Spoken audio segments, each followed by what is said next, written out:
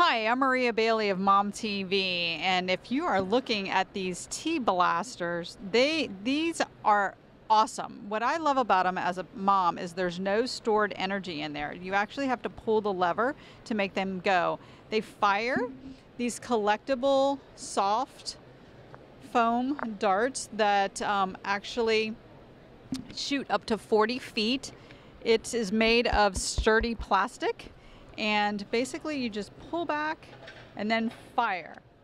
And you don't have to worry about anything being broken in the house. They are actually made for smaller hands. What's pretty exciting is that you can collect the darts. They are all different turtles. And the foam darts won't break anything in your home. You can get a pack of extra 10. Your child will love that.